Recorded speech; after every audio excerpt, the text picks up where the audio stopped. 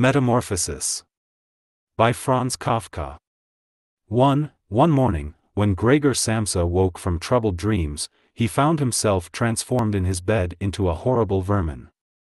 He lay on his armor-like back, and if he lifted his head a little he could see his brown belly, slightly domed and divided by arches into stiff sections. The bedding was hardly able to cover it and seemed ready to slide off any moment. His many legs, pitifully thin compared with the size of the rest of him, waved about helplessly as he looked. "What's happened to me?" he thought. It wasn't a dream. His room, a proper human room although a little too small, lay peacefully between its four familiar walls. A collection of textile samples lay spread out on the table. Samsa was a traveling salesman, and above it there hung a picture that he had recently cut out of an illustrated magazine and housed in a nice, gilded frame. It showed a lady fitted out with a fur hat and fur boa who sat upright, raising a heavy fur muff that covered the whole of her lower arm towards the viewer. Gregor then turned to look out the window at the dull weather. Drops of rain could be heard hitting the pane, which made him feel quite sad. "How about if I sleep a little bit longer and forget all this nonsense?" he thought, but that was something he was unable to do because he was used to sleeping on his right, and in his present state couldn't get into that position. However hard he threw himself onto his right, he always rolled back to where he was. He must have tried it 100 times, shut his eyes so that he wouldn't have to look at the floundering legs, and only stopped when he began to feel a mild, dull pain there that he had never felt before. "Oh, God," he thought, "what a strenuous career it is that I've chosen. Traveling day in and day out. Doing business like this takes much more effort than doing your own business at home, and on top of that there's the curse of traveling, worries about making train connections, bad and irregular food, contact with different people all the time so that you can never get to know anyone or become friendly with them. It can all go to hell." He felt a slight itch up on his belly, pushed himself slowly up on his back towards the headboard so that he could lift his head better, found where the itch was, and saw that it was covered with lots of little white spots which he didn't know what to make of, and when he tried to feel the place with one of his legs he drew it quickly back because as soon as he touched it he was overcome by a cold shudder. He slid back into his former position. "Getting up early all the time," he thought, "it makes you stupid. You've got to get enough sleep. Other traveling salesmen live a life of luxury. For instance, whenever I go back to the guest house during the morning to copy out the contract, these gentlemen are always still sitting there eating their breakfasts. I ought to just try that with my boss. I'd get kicked out on the spot. But who knows, maybe that would be the best thing for me. If I didn't have my parents to think about I'd have given in my notice a long time ago. I'd have gone up to the boss and told him just what I think, tell him everything I would, let him know just what I feel. He'd fall right off his desk. And it's a funny sort of business to be sitting up there at your desk, talking down at your subordinates from up there, especially when you have to go right up close because the boss is hard of hearing. Well, there's still some hope. Once I've got the money together to pay off my parents' debt to him, another 5 or 6 years I suppose, that's definitely what I'll do. That's when I'll make the big change. First of all though, I've got to get up, my train leaves at 5. And he looked over at the alarm clock, ticking on the chest of drawers. God in heaven, he thought. It was 6:30 and the hands were quietly moving forwards. It was even later than 7:30, more like 7:15. Had the alarm clock not rung? He could see from the bed that it had been set for 4 o'clock as it should have been. It certainly must have rung. Yes, but was it possible to quietly sleep through that furniture rattling noise? True, he had not slept peacefully, but probably all the more deeply because of that. What should he do now? The next train went at 7. If he were to catch that he would have to rush like mad and the collection of samples was still not packed, and he did not at all feel particularly fresh and lively. And even if he did catch the train he would not avoid his boss's anger as the office assistant would have been there to see the 5 o'clock train go. He would have put in his report about Gregor's not being there a long time ago.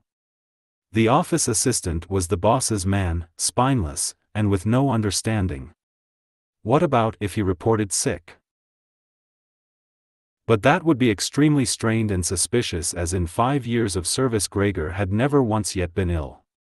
His boss would certainly come round with the doctor from the medical insurance company, accuse his parents of having a lazy son, and accept the doctor's recommendation not to make any claim, as the doctor believed that no one was ever ill but that many were work-shy. And what's more, would he have been entirely wrong in this case? Gregor did in fact, apart from excessive sleepiness after sleeping for so long, feel completely well and even felt much hungrier than usual. He was still hurriedly thinking all this through, unable to decide to get out of the bed, when the clock struck 7:15. There was a cautious knock at the door near his head. "Gregor," somebody called. It was his mother. "It's 7:15. Didn't you want to go somewhere?" That gentle voice. Gregor was shocked when he heard his own voice answering. It could hardly be recognized as the voice he had had before. As if from deep inside him, there was a painful and uncontrollable squeaking mixed in with it. The words could be made out at first, but then there was a sort of echo which made them unclear, leaving the hearer unsure whether he had heard properly or not. Gregor had wanted to give a full answer and explain everything, but in the circumstances contented himself with saying, "Yes, mother, yes, thank you, I'm getting up now." The change in Gregor's voice probably could not be noticed outside through the wooden door, as his mother was satisfied with this explanation and shuffled away. But this short conversation made the other members of the family aware that Gregor, against their expectations, was still at home, and soon his father came knocking at one of the side doors, gently, but with his fist. "Gregor, Gregor," he called, "what's wrong?" And after a short while he called again with a warning deepness in his voice, "Gregor. Gregor." At the other side door his sister came plaintively, "Gregor? Aren't you well? Do you need anything?" Gregor answered to both sides, "I'm ready, now," making an effort to remove all the strangeness from his voice by enunciating very carefully and putting long pauses between each individual word. His father went back to his breakfast, but his sister whispered, "Gregor, open the door, I beg of you." Gregor, however, had no thought of opening the door, and instead congratulated himself for his cautious habit, acquired from his traveling, of locking all doors at night even when he was at home. The first thing he wanted to do was to get up in peace without being disturbed, to get dressed, and most of all to have his breakfast. Only then would he consider what to do next, as he was well aware that he would not bring his thoughts to any sensible conclusions by lying in bed. He remembered that he had often felt a slight pain in bed, perhaps caused by lying awkwardly, but that had always turned out to be pure imagination, and he wondered how his imaginings would slowly resolve themselves today. He did not have the slightest doubt that the change in his voice was nothing more than the first sign of a serious cold, which was an occupational hazard for traveling salesmen. It was a simple matter to throw off the covers. He only had to blow himself up a little and they fell off by themselves. But it became difficult after that, especially as he was so exceptionally broad. He would have used his arms and his hands to push himself up, but instead of them he only had all those little legs continuously moving in different directions, and which he was moreover unable to control. If he wanted to bend one of them, then that was the first one that would stretch itself out, and if he finally managed to do what he wanted with that leg, all the others seemed to be set free and would move about painfully. "This is something that can't be done in bed," Gregor said to himself, "so don't keep trying to do it." The first thing he wanted to do was get the lower part of his body out of the bed, but he had never seen this lower part, and could not imagine what it looked like. It turned out to be too hard to move, it went so slowly, and finally, almost in a frenzy, when he carelessly shoved himself forwards with all the force he could gather, he chose the wrong direction, hit hard against the lower bedpost, and learned from the burning pain he felt that the lower part of his body might well, at present, be the most sensitive. So then he tried to get the top part of his body out of the bed first, carefully turning his head to the side. This he managed quite easily, and despite its breadth and its weight, the bulk of his body eventually followed slowly in the direction of the head. But when he had at last got his head out of the bed and into the fresh air, it occurred to him that if he let himself fall it would be a miracle if his head were not injured, so he became afraid to carry on pushing himself forward the same way. And he could not knock himself out now at any price. Better to stay in bed than lose consciousness. It took just as much effort to get back to where he had been earlier, but when he lay there sighing, and was once more watching his legs as they struggled against each other even harder than before, if that was possible, he could think of no way of bringing peace and order to this chaos. He told himself once more that it was not possible for him to stay in bed and that the most sensible thing to do would be to get free of it in whatever way he could at whatever sacrifice. At the same time, though, he did not forget to remind himself that calm consideration was much better than rushing to desperate conclusions. At times like this he would direct his eyes to the window and look out as clearly as he could, but unfortunately, even the other side of the narrow street was enveloped in morning fog and the view had little confidence or cheer to offer him. 7 o'clock, already, he said to himself when the clock struck again, 7 o'clock, and there's still a fog like this. And he lay there quietly a while longer, breathing lightly as if he perhaps expected the total stillness to bring things back to their real and natural state. But then he said to himself, before it strikes 7:15 I'll definitely have to have got properly out of bed. And by then somebody will have come round from work to ask what's happened to me as well, as they open up at work before 7 o'clock. And so he set himself to the task of swinging the entire length of his body out of the bed all at the same time. If he succeeded in falling out of bed in this way and kept his head raised as he did so, he could probably avoid injuring it. His back seemed to be quite hard, and probably nothing would happen to it falling onto the carpet. His main concern was for the loud noise he was bound to make, and which even through all the doors would probably raise concern if not alarm. But it was something that had to be risked. When Gregor was already sticking halfway out of the bed, the new method was more of a game than an effort. All he had to do was rock back and forth. It occurred to him how simple everything would be if somebody came to help him. 2 strong people, he had his father and the maid in mind, would have been more than enough. They would only have to push their arms under the dome of his back, peel him away from the bed, bend down with the load and then be patient and careful as he swung over onto the floor, where, hopefully, the little legs would find a use. Should he really call for help though, even apart from the fact that all the doors were locked? Despite all the difficulty he was in, he could not suppress a smile at this thought. After a while he had already moved so far across that it would have been hard for him to keep his balance if he rocked too hard. The time was now 7:10 and he would have to make a final decision very soon. Then there was a ring at the door of the flat.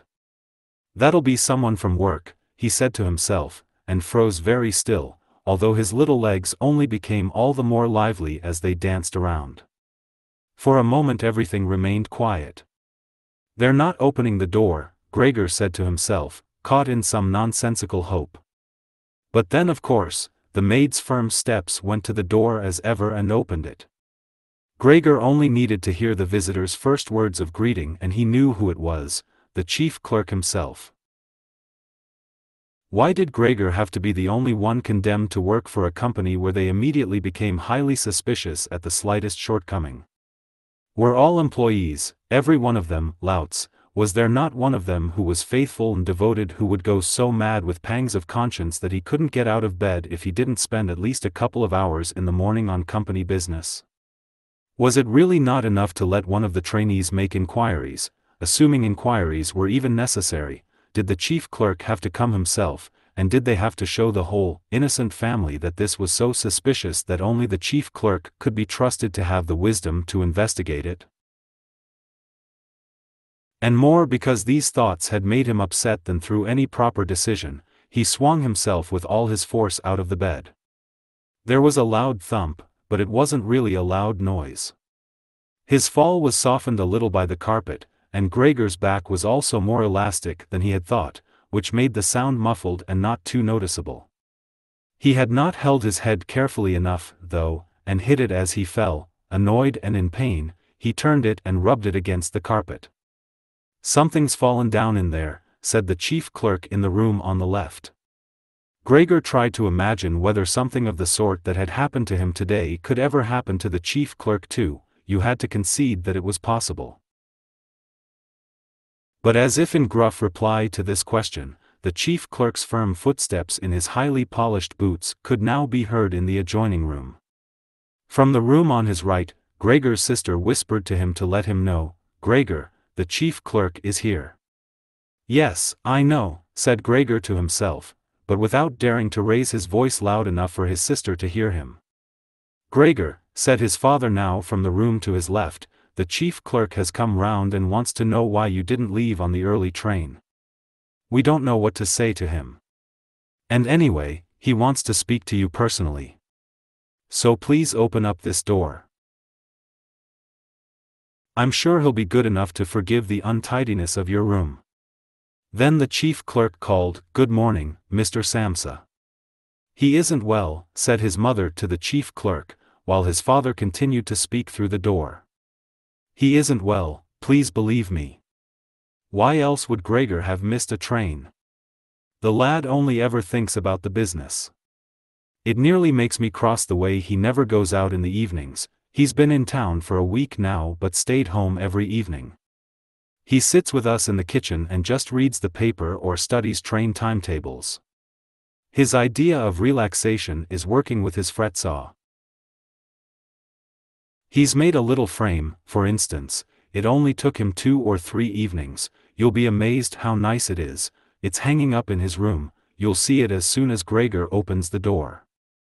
Anyway, I'm glad you're here. We wouldn't have been able to get Gregor to open the door by ourselves. He's so stubborn, and I'm sure he isn't well. He said this morning that he is, but he isn't."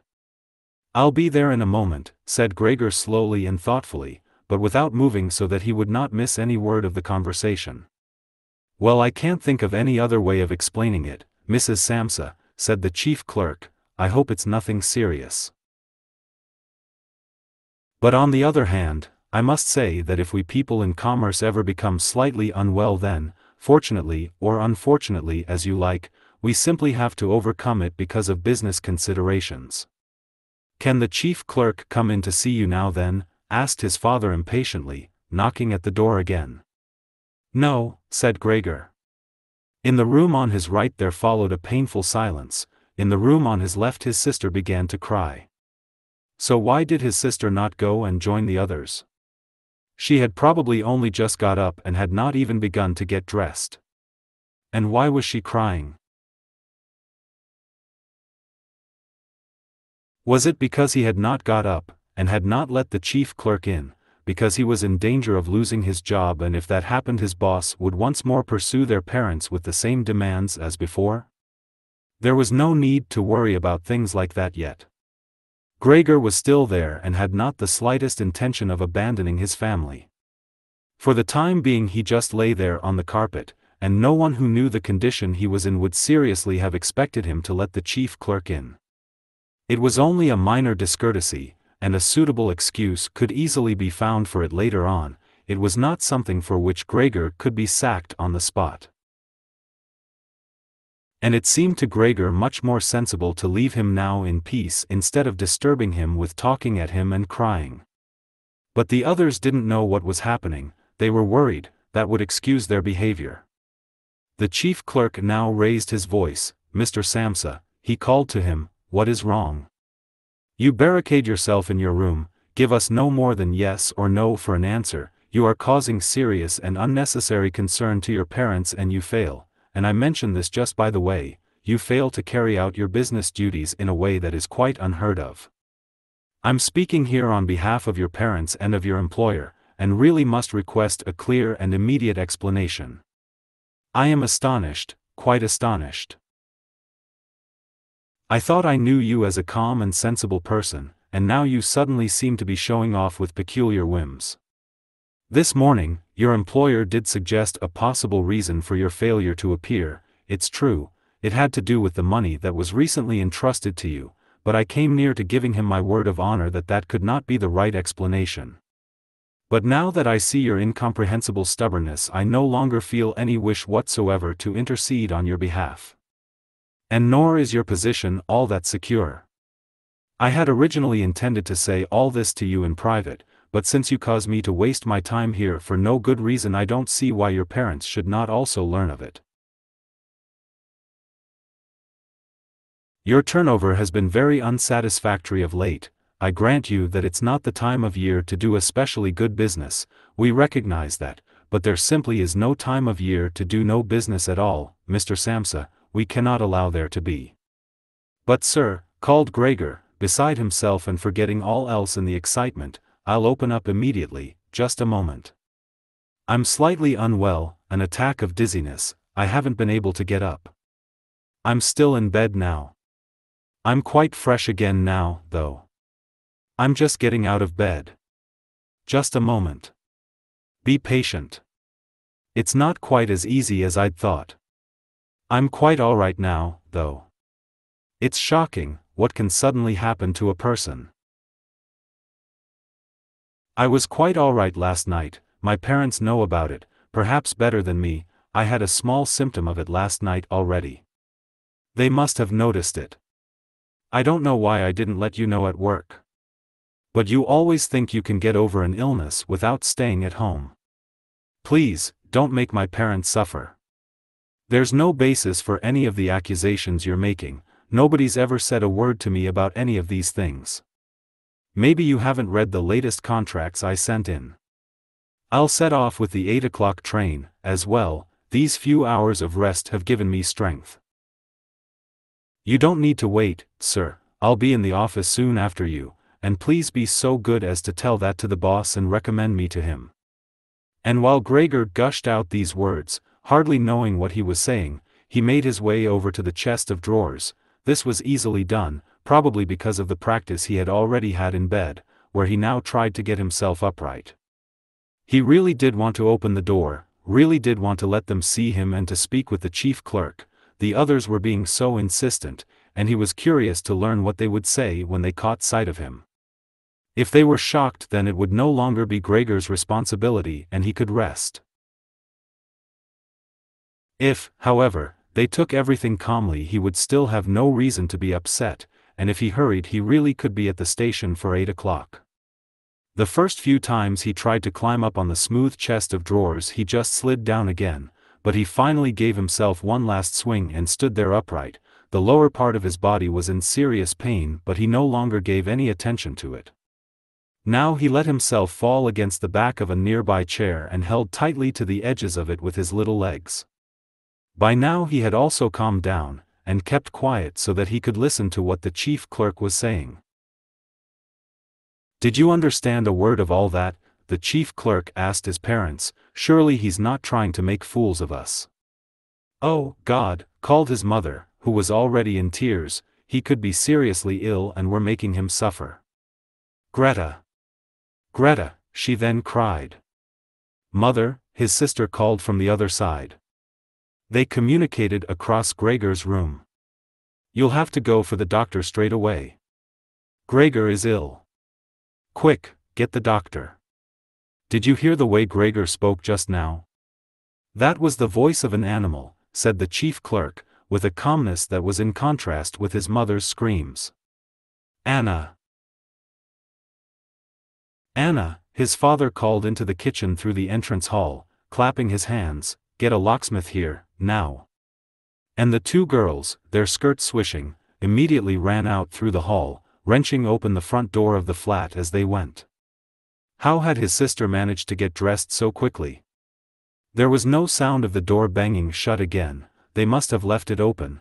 People often do in homes where something awful has happened. Gregor, in contrast, had become much calmer. So they couldn't understand his words any more, although they seemed clear enough to him, clearer than before. Perhaps his ears had become used to the sound. They had realized, though, that there was something wrong with him, and were ready to help. The first response to his situation had been confident and wise, and that made him feel better. He felt that he had been drawn back in among people, and from the doctor and the locksmith he expected great and surprising achievements, although he did not really distinguish one from the other. Whatever was said next would be crucial, so, in order to make his voice as clear as possible, he coughed a little, but taking care to do this not too loudly, as even this might well sound different from the way that a human coughs, and he was no longer sure he could judge this for himself. Meanwhile, it had become very quiet in the next room. Perhaps his parents were sat at the table whispering with the chief clerk, or perhaps they were all pressed against the door and listening. Gregor slowly pushed his way over to the door with the chair. Once there, he let go of it and threw himself onto the door, holding himself upright against it using the adhesive on the tips of his legs. He rested there a little while to recover from the effort involved and then set himself to the task of turning the key in the lock with his mouth. He seemed, unfortunately, to have no proper teeth. How was he, then, to grasp the key? But the lack of teeth was, of course, made up for with a very strong jaw. Using the jaw, he really was able to start the key turning, ignoring the fact that he must have been causing some kind of damage as a brown fluid came from his mouth, flowed over the key and dripped onto the floor. "Listen," said the chief clerk in the next room, "he's turning the key." Gregor was greatly encouraged by this, but they all should have been calling to him, his father and his mother too. "Well done, Gregor," they should have cried, "keep at it, keep hold of the lock." And with the idea that they were all excitedly following his efforts, he bit on the key with all his strength, paying no attention to the pain he was causing himself. As the key turned round, he turned around the lock with it, only holding himself upright with his mouth, and hung onto the key or pushed it down again with the whole weight of his body as needed. The clear sound of the lock as it snapped back was Gregor's sign that he could break his concentration, and as he regained his breath he said to himself, "So, I didn't need the locksmith after all." Then he lay his head on the handle of the door to open it completely. Because he had to open the door in this way, it was already wide open before he could be seen. He had first to slowly turn himself around one of the double doors, and he had to do it very carefully if he did not want to fall flat on his back before entering the room. He was still occupied with this difficult movement, unable to pay attention to anything else, when he heard the chief clerk exclaim aloud, "Oh," which sounded like the soughing of the wind. Now he also saw him. He was the nearest to the door, his hand pressed against his open mouth and slowly retreating as if driven by a steady and invisible force. Gregor's mother, her hair still disheveled from bed despite the chief clerk's being there, looked at his father. Then she unfolded her arms, took 2 steps forward towards Gregor and sank down onto the floor into her skirts that spread themselves out around her as her head disappeared down onto her breast. His father looked hostile, and clenched his fists as if wanting to knock Gregor back into his room. Then he looked uncertainly round the living room, covered his eyes with his hands and wept so that his powerful chest shook. So Gregor did not go into the room, but leant against the inside of the other door which was still held bolted in place. In this way only half of his body could be seen, along with his head above it, which he leant over to one side as he peered out at the others. Meanwhile the day had become much lighter. Part of the endless, grey-black building on the other side of the street, which was a hospital, could be seen quite clearly with the austere and regular line of windows piercing its facade. The rain was still falling, now throwing down large, individual droplets which hit the ground one at a time. The washing up from breakfast lay on the table. There was so much of it because, for Gregor's father, breakfast was the most important meal of the day, and he would stretch it out for several hours as he sat reading a number of different newspapers. On the wall exactly opposite there was a photograph of Gregor when he was a lieutenant in the army, his sword in his hand and a carefree smile on his face as he called forth respect for his uniform and bearing.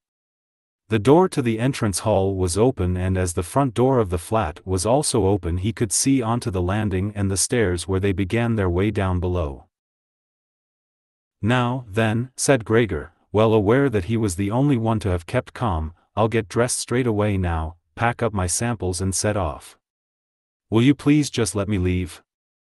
You can see," he said to the chief clerk, "that I'm not stubborn and I like to do my job. being a commercial traveler is arduous, but without traveling I couldn't earn my living. So where are you going? Into the office. Yes? Will you report everything accurately, then? It's quite possible for someone to be temporarily unable to work, but that's just the right time to remember what's been achieved in the past and consider that later on, once the difficulty has been removed, he will certainly work with all the more diligence and concentration. You're well aware that I'm seriously in debt to our employer as well as having to look after my parents and my sister, so that I'm trapped in a difficult situation, but I will work my way out of it again. Please don't make things any harder for me than they are already, and don't take sides against me at the office. I know that nobody likes the travelers. They think we earn an enormous wage as well as having a soft time of it. That's just prejudice, but they have no particular reason to think better of it. But you, sir, you have a better overview than the rest of the staff, in fact, if I can say this in confidence, a better overview than the boss himself. It's very easy for a businessman like him to make mistakes about his employees and judge them more harshly than he should. And you're also well aware that we travelers spend almost the whole year away from the office, so that we can very easily fall victim to gossip and chance and groundless complaints, and it's almost impossible to defend yourself from that sort of thing. We don't usually even hear about them, or if at all it's when we arrive back home exhausted from a trip, and that's when we feel the harmful effects of what's been going on without even knowing what caused them. Please, don't go away, at least first say something to show that you grant that I'm at least partly right. But the chief clerk had turned away as soon as Gregor had started to speak, and, with protruding lips, only stared back at him over his trembling shoulders as he left. He did not keep still for a moment while Gregor was speaking, but moved steadily towards the door without taking his eyes off him. He moved very gradually, as if there had been some secret prohibition on leaving the room. It was only when he had reached the entrance hall that he made a sudden movement, drew his foot from the living room, and rushed forward in a panic. In the hall, he stretched his right hand far out towards the stairway as if out there were some supernatural force waiting to save him. Gregor realized that it was out of the question to let the chief clerk go away in this mood if his position in the firm was not to be put into extreme danger. That was something his parents did not understand very well. Over the years, they had become convinced that this job would provide for Gregor for his entire life, and besides, they had so much to worry about at present that they had lost sight of any thought for the future. Gregor, though, did think about the future. The chief clerk had to be held back, calmed down, convinced and finally won over. The future of Gregor and his family depended on it. If only his sister were here. She was clever. She was already in tears while Gregor was still lying peacefully on his back. And the chief clerk was a lover of women. Surely she could persuade him. She would close the front door in the entrance hall and talk him out of his shocked state. But his sister was not there. Gregor would have to do the job himself. And without considering that he still was not familiar with how well he could move about in his present state, or that his speech still might not, or probably would not, be understood, he let go of the door, pushed himself through the opening, tried to reach the chief clerk on the landing who, ridiculously, was holding on to the banister with both hands, but Gregor fell immediately over and, with a little scream as he sought something to hold on to, landed on his numerous little legs. Hardly had that happened then, for the first time that day, he began to feel all right with his body. The little legs had the solid ground under them. To his pleasure, they did exactly as he told them. They were even making the effort to carry him where he wanted to go, and he was soon believing that all his sorrows would soon be finally at an end. He held back the urge to move but swayed from side to side as he crouched there on the floor. His mother was not far away in front of him and seemed, at first, quite engrossed in herself, but then she suddenly jumped up with her arms outstretched and her fingers spread shouting, "Help, for pity's sake, help." The way she held her head suggested she wanted to see Gregor better, but the unthinking way she was hurrying backwards showed that she did not. She had forgotten that the table was behind her with all the breakfast things on it. When she reached the table she sat quickly down on it without knowing what she was doing. without even seeming to notice that the coffee pot had been knocked over and a gush of coffee was pouring down onto the carpet. "Mother, mother," said Gregor gently, looking up at her. He had completely forgotten the chief clerk for the moment, but could not help himself snapping in the air with his jaws at the sight of the flow of coffee. That set his mother screaming anew. She fled from the table and into the arms of his father as he rushed towards her. Gregor, though, had no time to spare for his parents now. The chief clerk had already reached the stairs. With his chin on the banister, he looked back for the last time. Gregor made a run for him. He wanted to be sure of reaching him. The chief clerk must have expected something, as he leapt down several steps at once and disappeared, his shouts resounding all around the staircase. The flight of the chief clerk seemed, unfortunately, to put Gregor's father into a panic as well. Until then he had been relatively self-controlled, but now, instead of running after the chief clerk himself, or at least not impeding Gregor as he ran after him, Gregor's father seized the chief clerk's stick in his right hand. The chief clerk had left it behind on a chair, along with his hat and overcoat, picked up a large newspaper from the table with his left, and used them to drive Gregor back into his room, stamping his foot at him as he went. Gregor's appeals to his father were of no help. His appeals were simply not understood. However much he humbly turned his head, his father merely stamped his foot all the harder. Across the room, despite the chilly weather, Gregor's mother had pulled open a window, leant far out of it and pressed her hands to her face. A strong draft of air flew in from the street towards the stairway. The curtains flew up, the newspapers on the table fluttered and some of them were blown onto the floor. Nothing would stop Gregor's father as he drove him back, making hissing noises at him like a wild man. Gregor had never had any practice in moving backwards and was only able to go very slowly. If Gregor had only been allowed to turn round, he would have been back in his room straight away, but he was afraid that if he took the time to do that his father would become impatient, and there was the threat of a lethal blow to his back or head from the stick in his father's hand any moment. Eventually, though, Gregor realized that he had no choice as he saw, to his disgust, that he was quite incapable of going backwards in a straight line, so he began, as quickly as possible and with frequent anxious glances at his father, to turn himself round. It went very slowly, but perhaps his father was able to see his good intentions as he did nothing to hinder him. In fact, now and then he used the tip of his stick to give directions from a distance as to which way to turn.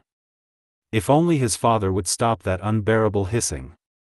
It was making Gregor quite confused. When he had nearly finished turning round, still listening to that hissing, he made a mistake and turned himself back a little the way he had just come. He was pleased when he finally had his head in front of the doorway, but then saw that it was too narrow, and his body was too broad to get through it without further difficulty. In his present mood, it obviously did not occur to his father to open the other of the double doors so that Gregor would have enough space to get through. He was merely fixed on the idea that Gregor should be got back into his room as quickly as possible. Nor would he ever have allowed Gregor the time to get himself upright as preparation for getting through the doorway.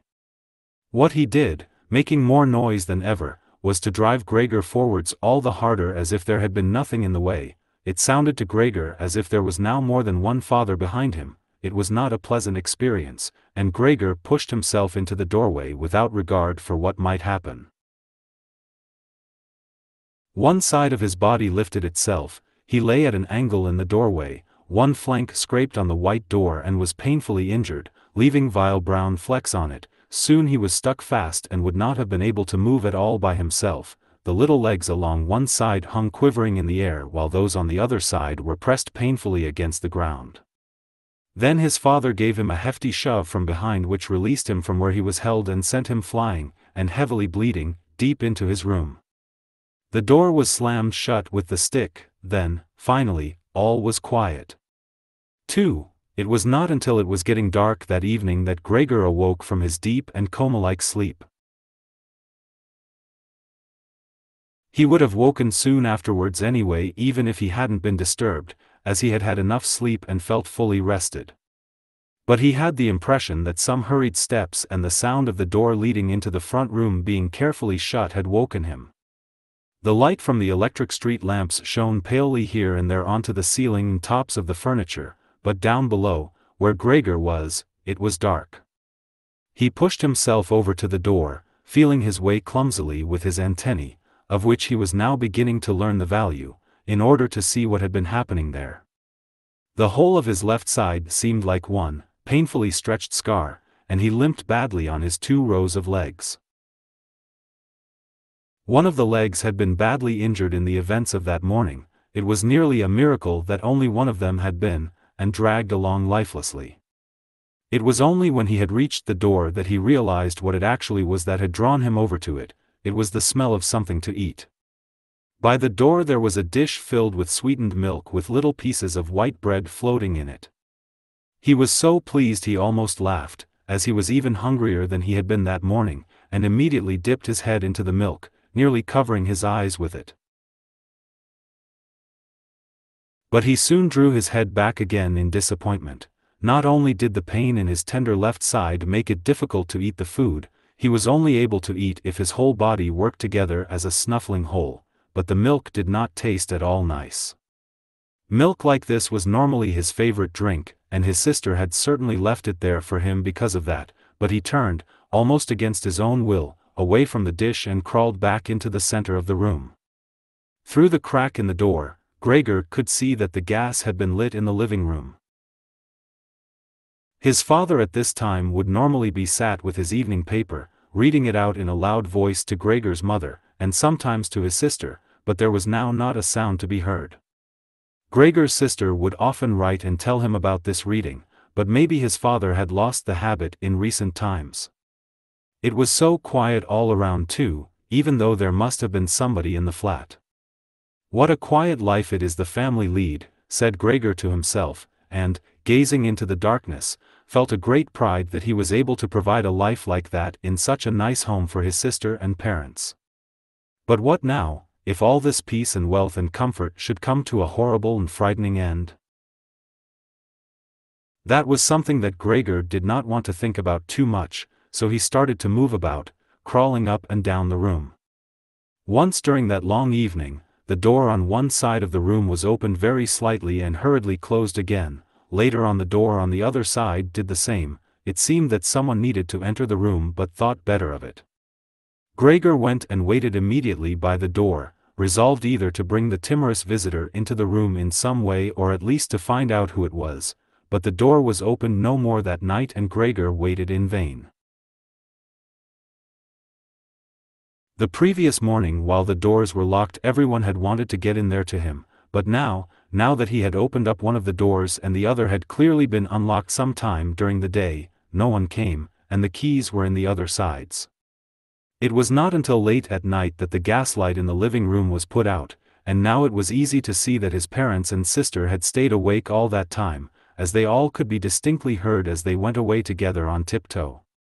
It was clear that no one would come into Gregor's room any more until morning. That gave him plenty of time to think undisturbed about how he would have to rearrange his life. For some reason, the tall, empty room where he was forced to remain made him feel uneasy as he lay there flat on the floor, even though he had been living in it for 5 years. Hardly aware of what he was doing other than a slight feeling of shame, he hurried under the couch. It pressed down on his back a little, and he was no longer able to lift his head, but he nonetheless felt immediately at ease and his only regret was that his body was too broad to get it all underneath. He spent the whole night there. Some of the time he passed in a light sleep, although he frequently woke from it in alarm because of his hunger, and some of the time was spent in worries and vague hopes which, however, always led to the same conclusion. For the time being he must remain calm, he must show patience and the greatest consideration so that his family could bear the unpleasantness that he, in his present condition, was forced to impose on them. Gregor soon had the opportunity to test the strength of his decisions, as early the next morning, almost before the night had ended, his sister, nearly fully dressed, opened the door from the front room and looked anxiously in. She did not see him straight away, but when she did notice him under the couch, he had to be somewhere, for God's sake, he couldn't have flown away. She was so shocked that she lost control of herself and slammed the door shut again from outside. But she seemed to regret her behavior, as she opened the door again straight away and came in on tiptoe as if entering the room of someone seriously ill or even of a stranger. Gregor had pushed his head forward, right to the edge of the couch, and watched her. Would she notice that he had left the milk as it was, realize that it was not from any lack of hunger and bring him in some other food that was more suitable? If she didn't do it herself, he would rather go hungry than draw her attention to it, although he did feel a terrible urge to rush forward from under the couch, throw himself at his sister's feet and beg her for something good to eat. However, his sister noticed the full dish immediately and looked at it and the few drops of milk splashed around it with some surprise. She immediately picked it up, using a rag, not her bare hands, and carried it out. Gregor was extremely curious as to what she would bring in its place, imagining the wildest possibilities, but he never could have guessed what his sister, in her goodness, actually did bring. In order to test his taste, she brought him a whole selection of things, all spread out on an old newspaper. There were old, half-rotten vegetables, bones from the evening meal, covered in white sauce that had gone hard, a few raisins and almonds, some cheese that Gregor had declared inedible 2 days before, a dry roll and some bread spread with butter and salt. As well as all that she had poured some water into the dish, which had probably been permanently set aside for Gregor's use, and placed it beside them. Then, out of consideration for Gregor's feelings, as she knew that he would not eat in front of her, she hurried out again and even turned the key in the lock so that Gregor would know he could make things as comfortable for himself as he liked. Gregor's little legs whirred, at last he could eat. What's more, his injuries must already have completely healed as he found no difficulty in moving. This amazed him, as more than a month earlier he had cut his finger slightly with a knife. He thought of how his finger had still hurt the day before yesterday. Am I less sensitive than I used to be, then, he thought, and was already sucking greedily at the cheese which had immediately, almost compellingly, attracted him much more than the other foods on the newspaper. Quickly one after another, his eyes watering with pleasure, he consumed the cheese, the vegetables and the sauce. The fresh foods, on the other hand, he didn't like at all, and even dragged the things he did want to eat a little way away from them because he couldn't stand the smell. Long after he had finished eating and lay lethargic in the same place, his sister slowly turned the key in the lock as a sign to him that he should withdraw. He was immediately startled, although he had been half asleep, and he hurried back under the couch. But he needed great self-control to stay there even for the short time that his sister was in the room, as eating so much food had rounded out his body a little and he could hardly breathe in that narrow space. Half suffocating, he watched with bulging eyes as his sister unself-consciously took a broom and swept up the leftovers, mixing them in with the food he had not even touched at all as if it could not be used any more. She quickly dropped it all into a bin, closed it with its wooden lid, and carried everything out. She had hardly turned her back before Gregor came out again from under the couch and stretched himself. This was how Gregor received his food each day now, once in the morning while his parents and the maid were still asleep, and the second time after everyone had eaten their meal at midday as his parents would sleep for a little while then as well, and Gregor's sister would send the maid away on some errand. Gregor's father and mother certainly did not want him to starve either, but perhaps it would have been more than they could stand to have any more experience of his feeding than being told about it, and perhaps his sister wanted to spare them what distress she could as they were indeed suffering enough. It was impossible for Gregor to find out what they had told the doctor and the locksmith that first morning to get them out of the flat. As nobody could understand him, nobody, not even his sister, thought that he could understand them, so he had to be content to hear his sister's sighs and appeals to the saints as she moved about his room. It was only later, when she had become a little more used to everything, there was, of course, no question of her ever becoming fully used to the situation, that Gregor would sometimes catch a friendly comment, or at least a comment that could be construed as friendly. "He's enjoyed his dinner today," she might say when he had diligently cleared away all the food left for him, or if he left most of it, which slowly became more and more frequent, she would often say, sadly, now everything's just been left there again. Although Gregor wasn't able to hear any news directly, he did listen to much of what was said in the next rooms, and whenever he heard anyone speaking he would scurry straight to the appropriate door and press his whole body against it. There was seldom any conversation, especially at first, that was not about him in some way, even if only in secret. For 2 whole days, all the talk at every mealtime was about what they should do now, but even between meals they spoke about the same subject, as there were always at least 2 members of the family at home. Nobody wanted to be at home by themselves, and it was out of the question to leave the flat entirely empty. And on the very first day the maid had fallen to her knees and begged Gregor's mother to let her go without delay. It was not very clear how much she knew of what had happened, but she left within a quarter of an hour, tearfully thanking Gregor's mother for her dismissal as if she had done her an enormous service. She even swore emphatically not to tell anyone the slightest about what had happened, even though no one had asked that of her. Now Gregor's sister also had to help his mother with the cooking, although that was not so much bother as no one ate very much. Gregor often heard how one of them would unsuccessfully urge another to eat, and receive no more answer than, "No thanks, I've had enough," or something similar. No one drank very much either. His sister would sometimes ask his father whether he would like a beer, hoping for the chance to go and fetch it herself. When his father then said nothing, she would add, so that he would not feel selfish, that she could send the housekeeper for it, but then his father would close the matter with a big, loud no, and no more would be said. Even before the first day had come to an end, his father had explained to Gregor's mother and sister what their finances and prospects were. Now and then he stood up from the table and took some receipt or document from the little cash box he had saved from his business when it had collapsed 5 years earlier. Gregor heard how he opened the complicated lock and then closed it again after he had taken the item he wanted. What he heard his father say was some of the first good news that Gregor heard since he had first been incarcerated in his room.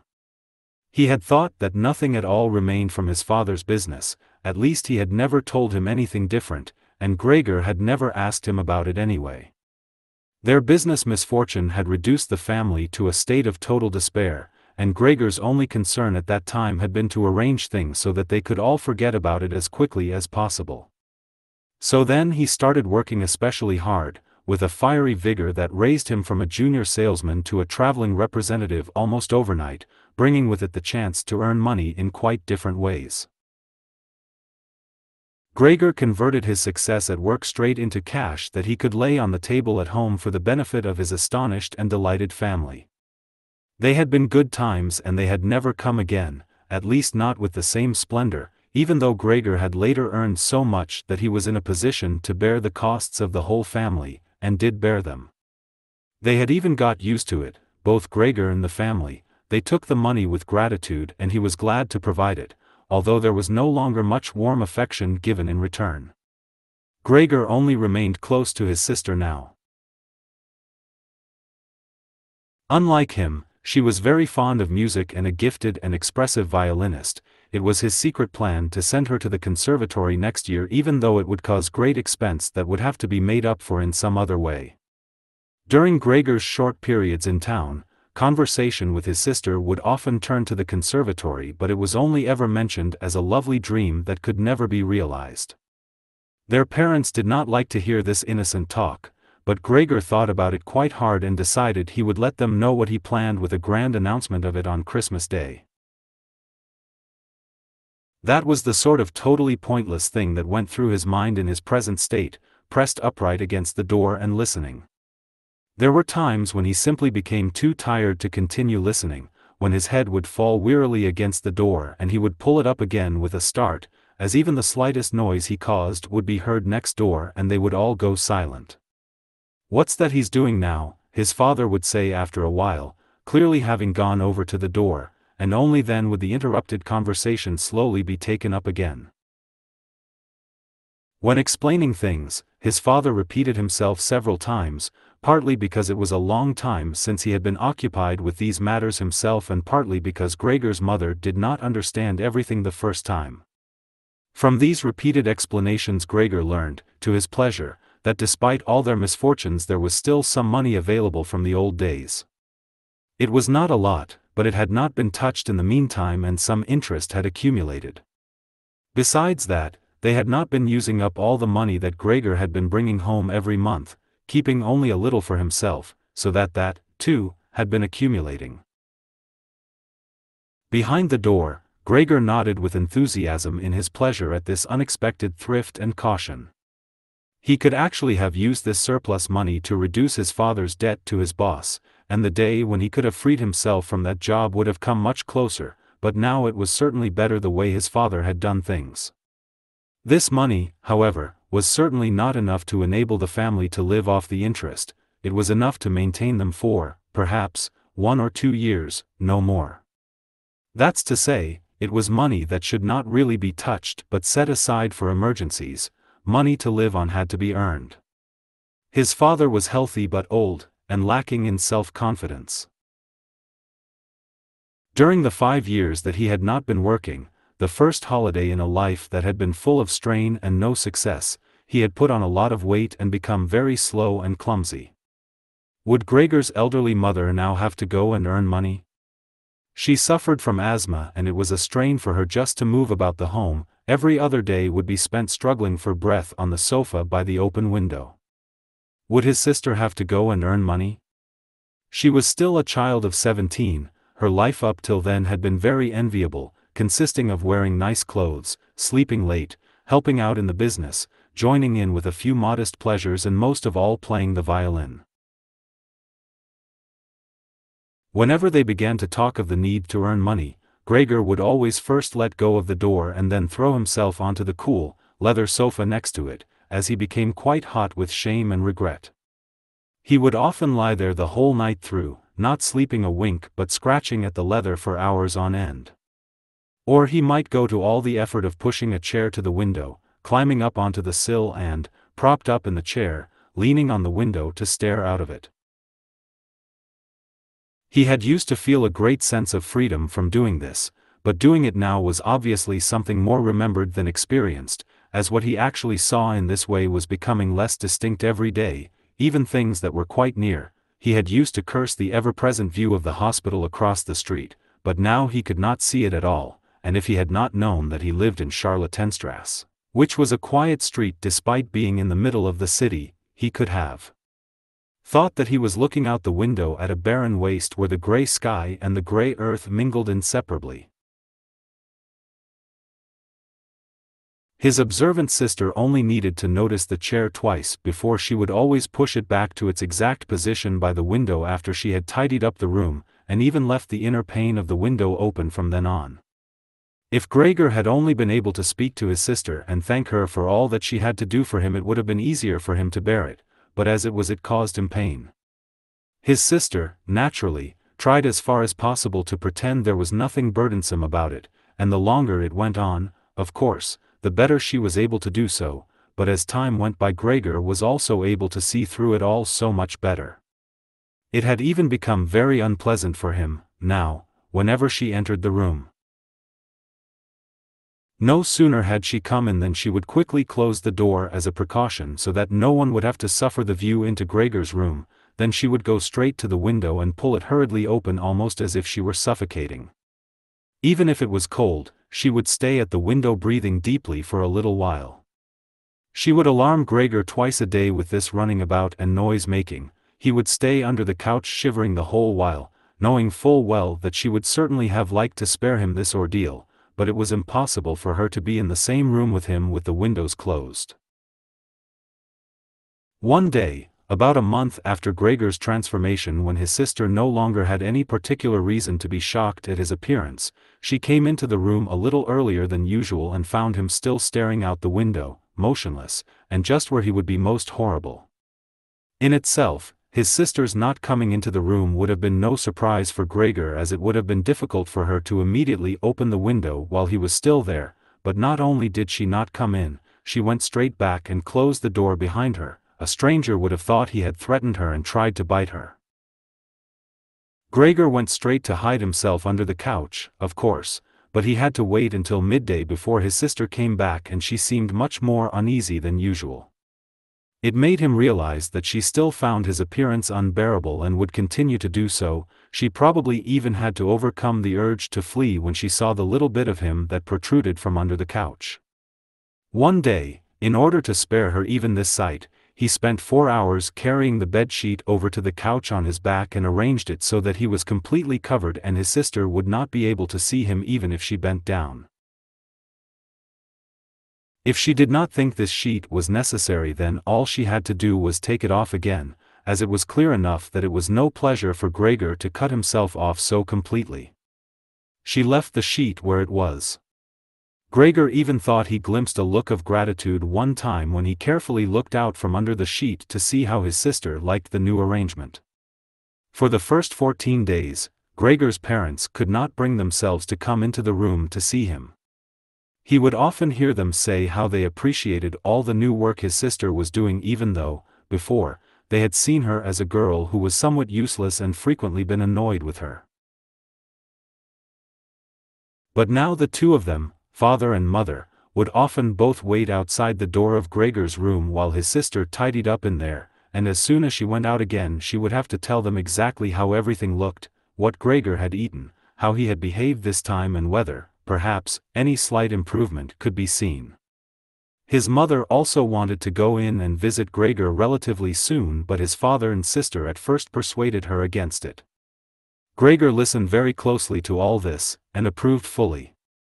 Later, though, she had to be held back by force, which made her call out, "Let me go and see Gregor, he is my unfortunate son. Can't you understand I have to see him?" And Gregor would think to himself that maybe it would be better if his mother came in, not every day of course, but one day a week. Perhaps she could understand everything much better than his sister, who, for all her courage, was still just a child after all, and really might not have had an adult's appreciation of the burdensome job she had taken on. Gregor's wish to see his mother was soon realized. Out of consideration for his parents, Gregor wanted to avoid being seen at the window during the day. The few square meters of the floor did not give him much room to crawl about. It was hard to just lie quietly through the night. His food soon stopped giving him any pleasure at all, and so, to entertain himself, he got into the habit of crawling up and down the walls and ceiling. He was especially fond of hanging from the ceiling. It was quite different from lying on the floor. He could breathe more freely, his body had a light swing to it, and up there, relaxed and almost happy, it might happen that he would surprise even himself by letting go of the ceiling and landing on the floor with a crash. But now, of course, he had far better control of his body than before and, even with a fall as great as that, caused himself no damage. Very soon his sister noticed Gregor's new way of entertaining himself. He had, after all, left traces of the adhesive from his feet as he crawled about, and got it into her head to make it as easy as possible for him by removing the furniture that got in his way, especially the chest of drawers and the desk. Now, this was not something that she would be able to do by herself. She did not dare to ask for help from her father. The 16-year-old maid had carried on bravely since the cook had left, but she certainly would not have helped in this. She had even asked to be allowed to keep the kitchen locked at all times and never to have to open the door unless it was especially important. So his sister had no choice but to choose some time when Gregor's father was not there and fetch his mother to help her. As she approached the room, Gregor could hear his mother express her joy, but once at the door she went silent. First, of course, his sister came in and looked round to see that everything in the room was all right, and only then did she let her mother enter. Gregor had hurriedly pulled the sheet down lower over the couch and put more folds into it so that everything really looked as if it had just been thrown down by chance. Gregor also refrained, this time, from spying out from under the sheet. He gave up the chance to see his mother until later and was simply glad that she had come. "You can come in, he can't be seen," said his sister, obviously leading her in by the hand. The old chest of drawers was too heavy for a pair of feeble women to be heaving about, but Gregor listened as they pushed it from its place, his sister always taking on the heaviest part of the work for herself and ignoring her mother's warnings that she would strain herself. This lasted a very long time. After laboring at it for 15 minutes or more, his mother said it would be better to leave the chest where it was. For one thing, it was too heavy for them to get the job finished before Gregor's father got home, and leaving it in the middle of the room it would be in his way even more, and for another thing, it wasn't even sure that taking the furniture away would really be any help to him. She thought just the opposite. The sight of the bare walls saddened her right to her heart, and why wouldn't Gregor feel the same way about it? He'd been used to this furniture in his room for a long time, and it would make him feel abandoned to be in an empty room like that. Then, quietly, almost whispering as if wanting Gregor, whose whereabouts she did not know, to hear, and not even the tone of her voice, as she was convinced that he did not understand her words, she added, "And by taking the furniture away, won't it seem like we're showing that we've given up all hope of improvement and we're abandoning him to cope for himself? I think it'd be best to leave the room exactly the way it was before, so that when Gregor comes back to us again he'll find everything unchanged and he'll be able to forget the time in between all the easier." Hearing these words from his mother made Gregor realize that the lack of any direct human communication, along with the monotonous life led by the family during these 2 months, must have made him confused. He could think of no other way of explaining to himself why he had seriously wanted his room emptied out. Had he really wanted to transform his room into a cave, a warm room fitted out with the nice furniture he had inherited? That would have let him crawl around unimpeded in any direction, but it would also have let him quickly forget his past when he had still been human. He had come very close to forgetting, and it had only been the voice of his mother, unheard for so long, that had shaken him out of it. Nothing should be removed, everything had to stay. He could not do without the good influence the furniture had on his condition, and if the furniture made it difficult for him to crawl about mindlessly, that was not a loss but a great advantage. His sister, unfortunately, did not agree. She had become used to the idea, not without reason, that she was Gregor's spokesman to his parents about the things that concerned him. This meant that his mother's advice now was sufficient reason for her to insist on removing not only the chest of drawers and the desk, as she had thought at first, but all the furniture apart from the all-important couch. It was more than childish perversity, of course, or the unexpected confidence she had recently acquired, that made her insist. She had indeed noticed that Gregor needed a lot of room to crawl about in, whereas the furniture, as far as anyone could see, was of no use to him at all. Girls of that age, though, do become enthusiastic about things and feel they must get their way whenever they can. Perhaps this was what tempted Greta to make Gregor's situation seem even more shocking than it was, so that she could do even more for him. Greta would probably be the only one who would dare enter a room dominated by Gregor crawling about the bare walls by himself. So she refused to let her mother dissuade her. Gregor's mother already looked uneasy in his room. She soon stopped speaking and helped Gregor's sister to get the chest of drawers out with what strength she had. The chest of drawers was something that Gregor could do without if he had to, but the writing desk had to stay. Hardly had the two women pushed the chest of drawers, groaning, out of the room than Gregor poked his head out from under the couch to see what he could do about it. He meant to be as careful and considerate as he could, but, unfortunately, it was his mother who came back first, while Greta in the next room had her arms round the chest, pushing and pulling at it from side to side by herself without, of course, moving it an inch. His mother was not used to the sight of Gregor. He might have made her ill, so Gregor hurried backwards to the far end of the couch. In his startlement, though, he was not able to prevent the sheet at its front from moving a little. It was enough to attract his mother's attention. She stood very still, remained there a moment, and then went back out to Greta.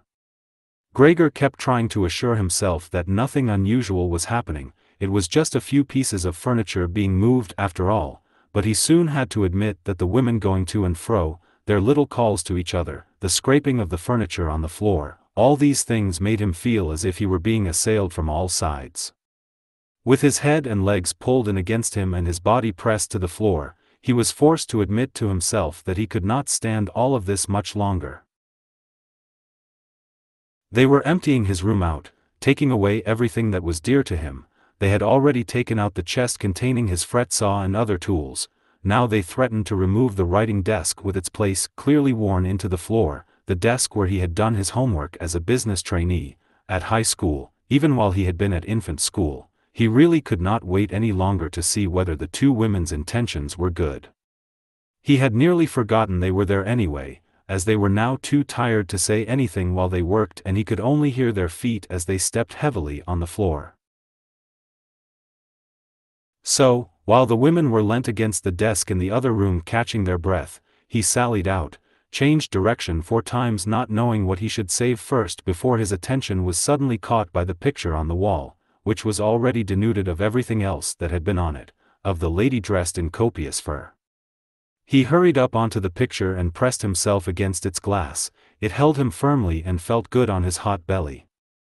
This picture, at least, now totally covered by Gregor, would certainly be taken away by no one. He turned his head to face the door into the living room so that he could watch the women when they came back. They had not allowed themselves a long rest and came back quite soon. Greta had put her arm around her mother and was nearly carrying her. "What shall we take now, then?" said Greta, and looked around. Her eyes met those of Gregor on the wall. Perhaps only because her mother was there, she remained calm, bent her face to her so that she would not look round, and said, albeit hurriedly and with a tremor in her voice, "Come on, let's go back in the living room for a while." Gregor could see what Greta had in mind. She wanted to take her mother somewhere safe and then chase him down from the wall. Well, she could certainly try it. He sat unyielding on his picture. He would rather jump at Greta's face. But Greta's words had made her mother quite worried. She stepped to one side, saw the enormous brown patch against the flowers of the wallpaper, and before she even realized it was Gregor that she saw, screamed, "Oh God, oh God." Arms outstretched, she fell onto the couch as if she had given up everything and stayed there immobile. "Gregor," shouted his sister, glowering at him and shaking her fist. That was the first word she had spoken to him directly since his transformation. She ran into the other room to fetch some kind of smelling salts to bring her mother out of her faint. Gregor wanted to help too. He could save his picture later, although he stuck fast to the glass and had to pull himself off by force. Then he, too, ran into the next room as if he could advise his sister like in the old days, but he had to just stand behind her doing nothing. She was looking into various bottles. He startled her when she turned round. A bottle fell to the ground and broke. A splinter cut Gregor's face. Some kind of caustic medicine splashed all over him. Now, without delaying any longer, Greta took hold of all the bottles she could and ran with them in to her mother. She slammed the door shut with her foot. So now Gregor was shut out from his mother, who, because of him, might be near to death. He could not open the door if he did not want to chase his sister away, and she had to stay with his mother. There was nothing for him to do but wait, and, oppressed with anxiety and self-reproach, he began to crawl about. He crawled over everything, walls, furniture, ceiling, and finally in his confusion, as the whole room began to spin around him, he fell down into the middle of the dinner table. He lay there for a while, numb and immobile. All around him it was quiet. Maybe that was a good sign. Then there was someone at the door. The maid, of course, had locked herself in her kitchen so that Greta would have to go and answer it. His father had arrived home. "What's happened?" were his first words. Greta's appearance must have made everything clear to him. She answered him with subdued voice, and openly pressed her face into his chest. "Mother's fainted, but she's better now." Gregor got out. "Just as I expected," said his father, "just as I always said, but you women wouldn't listen, would you?" It was clear to Gregor that Greta had not said enough and that his father took it to mean that something bad had happened, that he was responsible for some act of violence. That meant Gregor would now have to try to calm his father, as he did not have the time to explain things to him even if that had been possible. So he fled to the door of his room and pressed himself against it so that his father, when he came in from the hall, could see straight away that Gregor had the best intentions and would go back into his room without delay, that it would not be necessary to drive him back but that they had only to open the door and he would disappear. His father, though, was not in the mood to notice subtleties like that.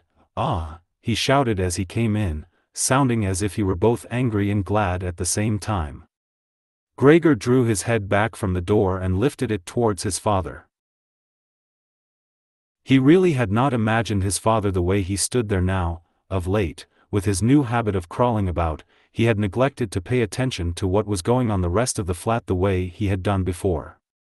He really ought to have expected things to have changed, but still, was that really his father? The same tired man as used to be laying there entombed in his bed when Gregor came back from his business trips, who would receive him sitting in the armchair in his nightgown when he came back in the evenings, who was hardly even able to stand up but, as a sign of his pleasure, would just raise his arms and who, on the couple of times a year when they went for a walk together on a Sunday or public holiday wrapped up tightly in his overcoat between Gregor and his mother, would always labor his way forward a little more slowly than them, who were already walking slowly for his sake, who would place his stick down carefully and, if he wanted to say something, would invariably stop and gather his companions around him. He was standing up straight enough now, dressed in a smart blue uniform with gold buttons, the sort worn by the employees at the banking institute. Above the high, stiff collar of the coat his strong double chin emerged, under the bushy eyebrows, his piercing, dark eyes looked out fresh and alert. His normally unkempt white hair was combed down painfully close to his scalp. He took his cap, with its gold monogram from, probably, some bank, and threw it in an arc right across the room onto the sofa, put his hands in his trouser pockets, pushing back the bottom of his long uniform coat, and, with look of determination, walked towards Gregor. He probably did not even know himself what he had in mind, but nonetheless lifted his feet unusually high. Gregor was amazed at the enormous size of the soles of his boots, but wasted no time with that. He knew full well, right from the first day of his new life, that his father thought it necessary to always be extremely strict with him. And so he ran up to his father, stopped when his father stopped, scurried forwards again when he moved, even slightly. In this way they went round the room several times without anything decisive happening, without even giving the impression of a chase as everything went so slowly. Gregor remained all this time on the floor, largely because he feared his father might see it as especially provoking if he fled onto the wall or ceiling. Whatever he did, Gregor had to admit that he certainly would not be able to keep up this running about for long, as for each step his father took he had to carry out countless movements. He became noticeably short of breath. Even in his earlier life his lungs had not been very reliable. Now, as he lurched about in his efforts to muster all the strength he could for running, he could hardly keep his eyes open. His thoughts became too slow for him to think of any other way of saving himself than running. He almost forgot that the walls were there for him to use, although, here, they were concealed behind carefully carved furniture full of notches and protrusions. Then, right beside him, lightly tossed, something flew down and rolled in front of him. It was an apple. Then another one immediately flew at him. Gregor froze in shock. There was no longer any point in running as his father had decided to bombard him. He had filled his pockets with fruit from the bowl on the sideboard and now, without even taking the time for careful aim, threw one apple after another. These little, red apples rolled about on the floor, knocking into each other as if they had electric motors. An apple thrown without much force glanced against Gregor's back and slid off without doing any harm. Another one, however, immediately following it, hit squarely and lodged in his back. Gregor wanted to drag himself away, as if he could remove the surprising, the incredible pain by changing his position, but he felt as if nailed to the spot and spread himself out, all his senses in confusion. The last thing he saw was the door of his room being pulled open. His sister was screaming. His mother ran out in front of her in her blouse, as his sister had taken off some of her clothes after she had fainted to make it easier for her to breathe. She ran to his father, her skirts unfastened and sliding one after another to the ground. Stumbling over the skirts, she pushed herself to his father, her arms around him, uniting herself with him totally. Now Gregor lost his ability to see anything.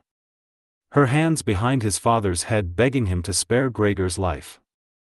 3. No one dared to remove the apple lodged in Gregor's flesh, so it remained there as a visible reminder of his injury. He had suffered it there for more than a month, and his condition seemed serious enough to remind even his father that Gregor, despite his current sad and revolting form, was a family member who could not be treated as an enemy. On the contrary, as a family there was a duty to swallow any revulsion for him and to be patient, just to be patient. Because of his injuries, Gregor had lost much of his mobility, probably permanently. He had been reduced to the condition of an ancient invalid, and it took him long minutes to crawl across his room. Crawling over the ceiling was out of the question, but this deterioration in his condition was fully, in his opinion, made up for by the door to the living room being left open every evening.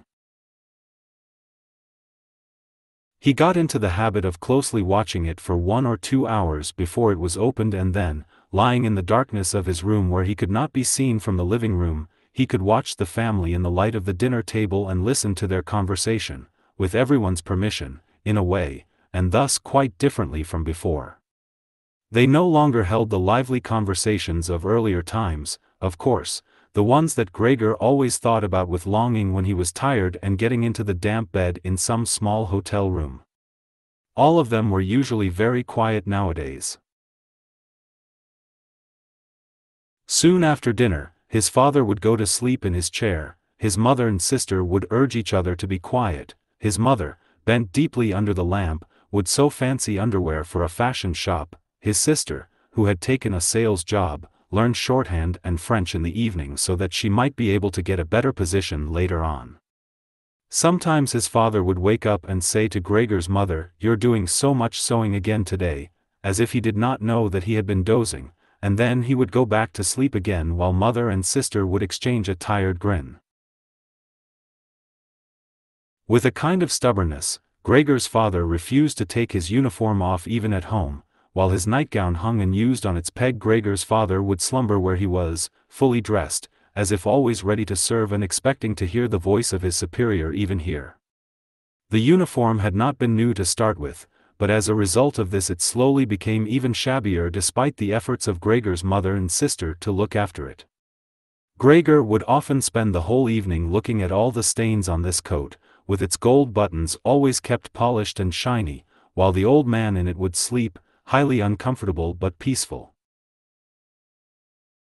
As soon as it struck 10, Gregor's mother would speak gently to his father to wake him and try to persuade him to go to bed, as he couldn't sleep properly where he was and he really had to get his sleep if he was to be up at 6 to get to work.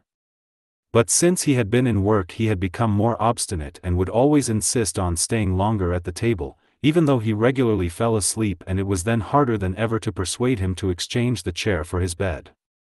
Then, however much mother and sister would importune him with little reproaches and warnings, he would keep slowly shaking his head for a quarter of an hour with his eyes closed and refusing to get up. Gregor's mother would tug at his sleeve, whisper endearments into his ear. Gregor's sister would leave her work to help her mother, but nothing would have any effect on him. He would just sink deeper into his chair. Only when the two women took him under the arms he would abruptly open his eyes, look at them one after the other and say, "What a life! This is what peace I get in my old age."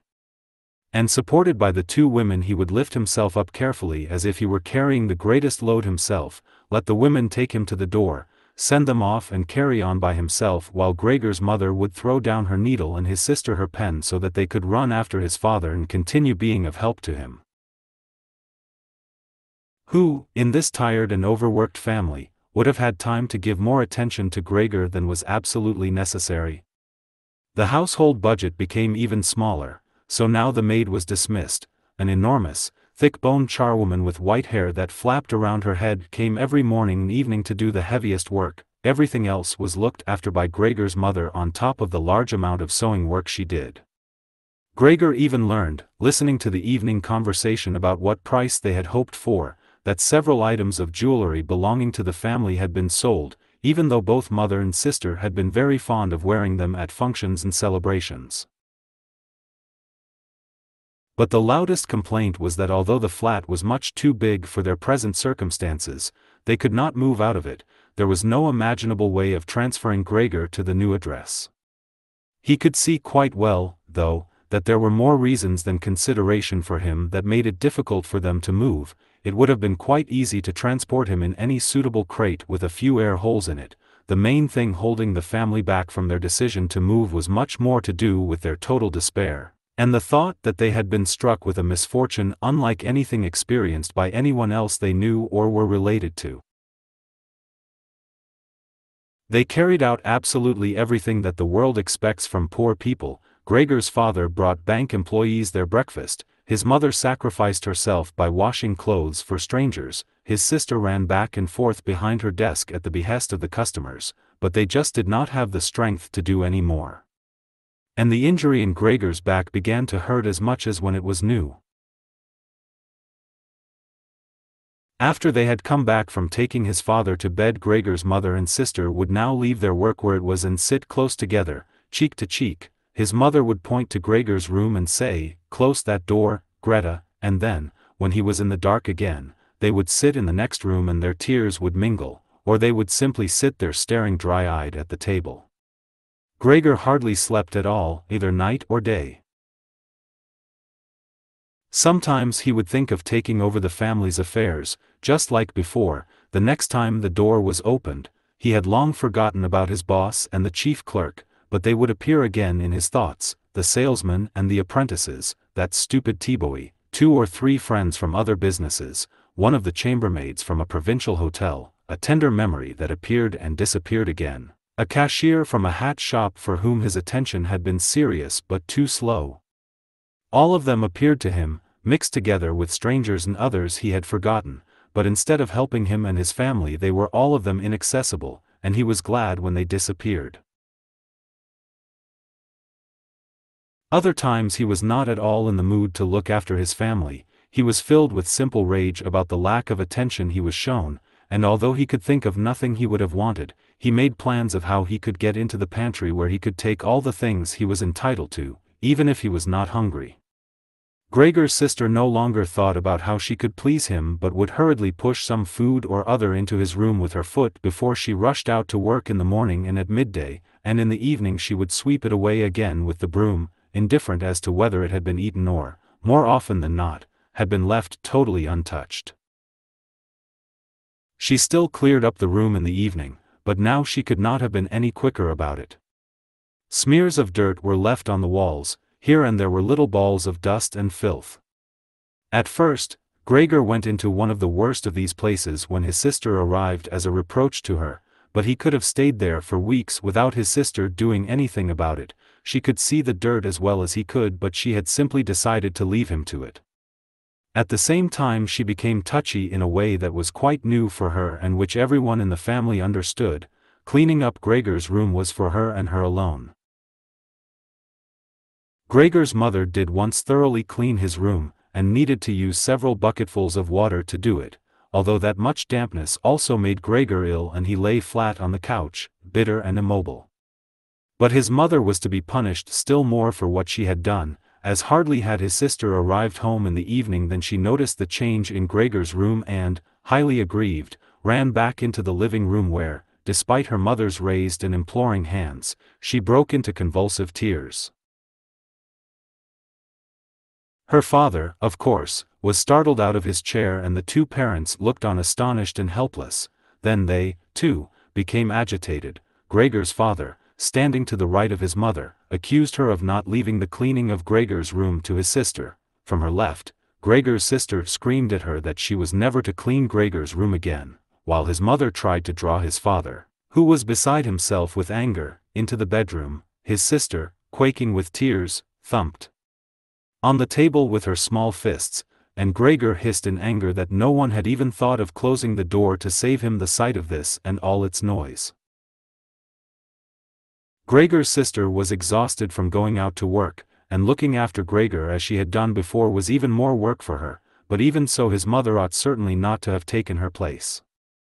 Gregor, on the other hand, ought not to be neglected. Now, though, the charwoman was here. This elderly widow, with a robust bone structure that made her able to withstand the hardest of things in her long life, wasn't really repelled by Gregor.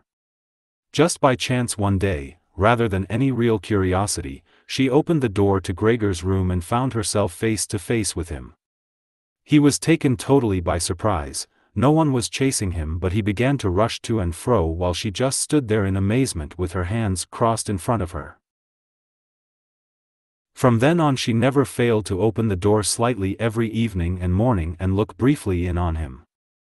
At first she would call to him as she did so with words that she probably considered friendly, such as, "Come on then, you old dung beetle," or "Look at the old dung beetle there."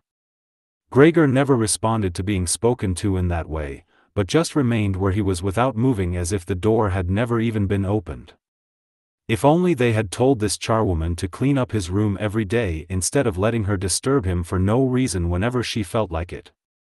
One day, early in the morning while a heavy rain struck the window panes, perhaps indicating that spring was coming, she began to speak to him in that way once again. Gregor was so resentful of it that he started to move toward her. He was slow and infirm, but it was like a kind of attack. Instead of being afraid, the charwoman just lifted up one of the chairs from near the door and stood there with her mouth open, clearly intending not to close her mouth until the chair in her hand had been slammed down into Gregor's back. "Aren't you coming any closer, then?" she asked when Gregor turned round again, and she calmly put the chair back in the corner.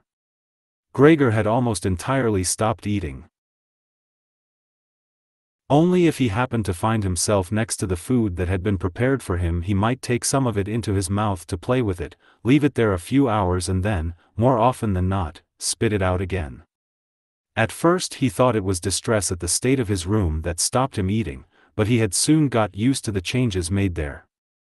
They had got into the habit of putting things into this room that they had no room for anywhere else, and there were now many such things as one of the rooms in the flat had been rented out to 3 gentlemen. These earnest gentlemen, all 3 of them had full beards, as Gregor learned peering through the crack in the door one day, were painfully insistent on things being tidy. This meant not only in their own room but, since they had taken a room in this establishment, in the entire flat and especially in the kitchen. Unnecessary clutter was something they could not tolerate, especially if it was dirty. They had moreover brought most of their own furnishings and equipment with them. For this reason, many things had become superfluous which, although they could not be sold, the family did not wish to discard. All these things found their way into Gregor's room. The dustbins from the kitchen found their way in there too. The charwoman was always in a hurry, and anything she couldn't use for the time being she would just chuck in there. He, fortunately, would usually see no more than the object and the hand that held it. The woman most likely meant to fetch the things back out again when she had time and the opportunity, or to throw everything out in one go, but what actually happened was that they were left where they landed when they had first been thrown unless Gregor made his way through the junk and moved it somewhere else. At first he moved it because, with no other room free where he could crawl about, he was forced to, but later on he came to enjoy it, although moving about in that way left him sad and tired to death, and he would remain immobile for hours afterwards. The gentleman who rented the room would sometimes take their evening meal at home in the living room that was used by everyone, and so the door to this room was often kept closed in the evening. But Gregor found it easy to give up having the door open. He had, after all, often failed to make use of it when it was open and, without the family having noticed it, lain in his room in its darkest corner. One time, though, the charwoman left the door to the living room slightly open, and it remained open when the gentleman who rented the room came in the evening and the light was put on. They sat up at the table where, formerly, Gregor had taken his meals with his father and mother. They unfolded the serviettes and picked up their knives and forks. Gregor's mother immediately appeared in the doorway with a dish of meat, and soon behind her came his sister with a dish piled high with potatoes.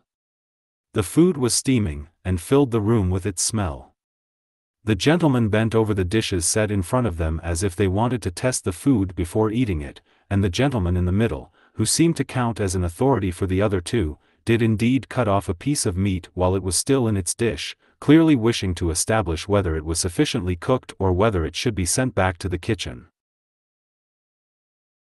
It was to his satisfaction, and Gregor's mother and sister, who had been looking on anxiously, began to breathe again and smiled. The family themselves ate in the kitchen.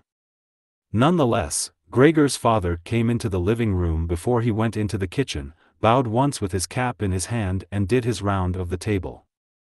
The gentlemen stood as one, and mumbled something into their beards. Then, once they were alone, they ate in near perfect silence. It seemed remarkable to Gregor that above all the various noises of eating their chewing teeth could still be heard, as if they had wanted to show Gregor that you need teeth in order to eat, and it was not possible to perform anything with jaws that are toothless however nice they might be.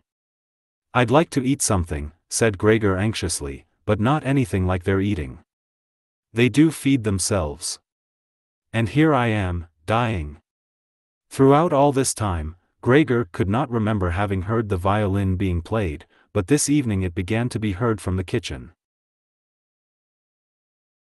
The three gentlemen had already finished their meal. The one in the middle had produced a newspaper, given a page to each of the others, and now they leant back in their chairs reading them and smoking. When the violin began playing they became attentive, stood up and went on tiptoe over to the door of the hallway where they stood pressed against each other. Someone must have heard them in the kitchen, as Gregor's father called out, "Is the playing perhaps unpleasant for the gentleman? We can stop it straight away." "On the contrary," said the middle gentleman, "would the young lady not like to come in and play for us here in the room, where it is, after all, much more cozy and comfortable?"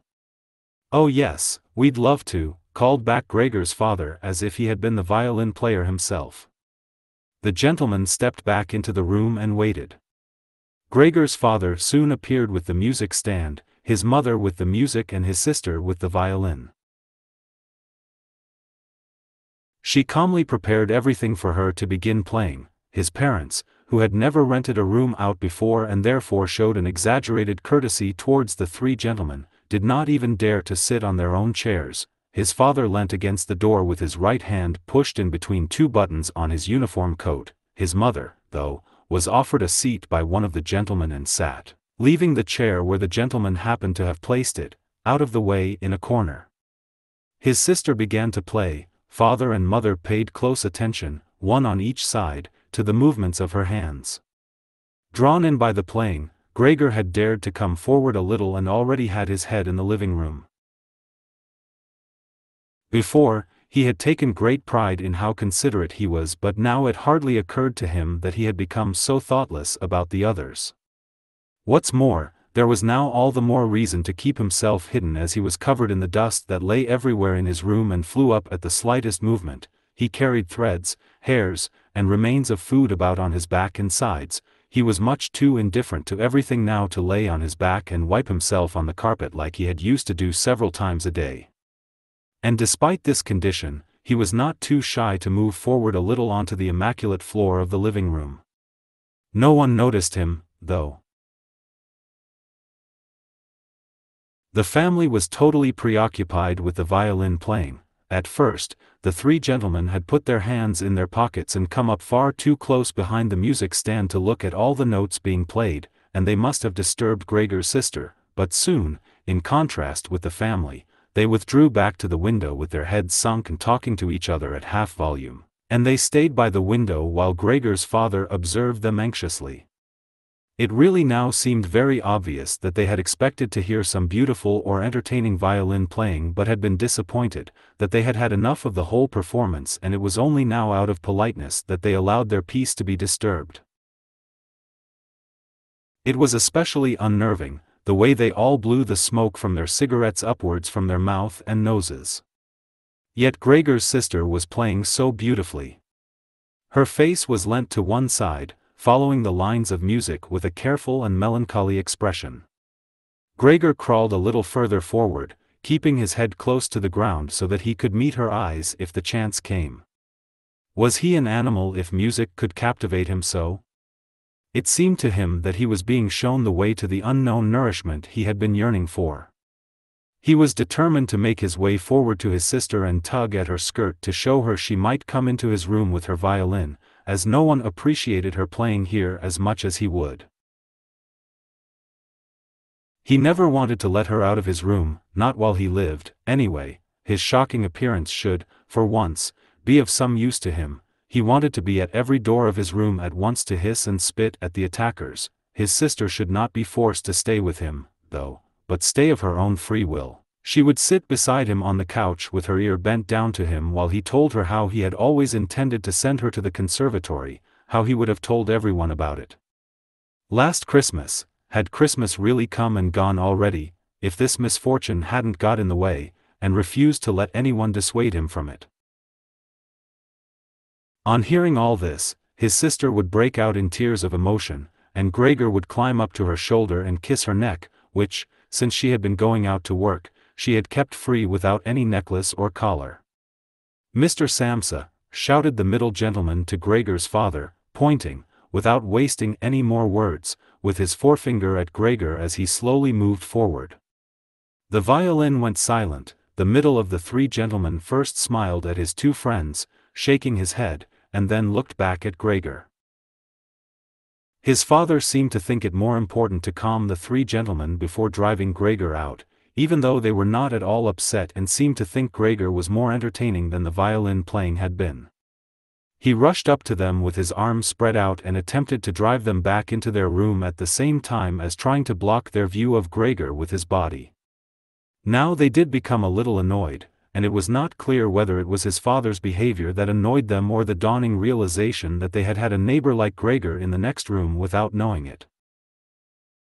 They asked Gregor's father for explanations, raised their arms like he had, tugged excitedly at their beards and moved back towards their room only very slowly. Meanwhile Gregor's sister had overcome the despair she had fallen into when her playing was suddenly interrupted. She had let her hands drop and let violin and bow hang limply for a while but continued to look at the music as if still playing, but then she suddenly pulled herself together, lay the instrument on her mother's lap who still sat laboriously struggling for breath where she was, and ran into the next room which, under pressure from her father, the three gentlemen were more quickly moving toward.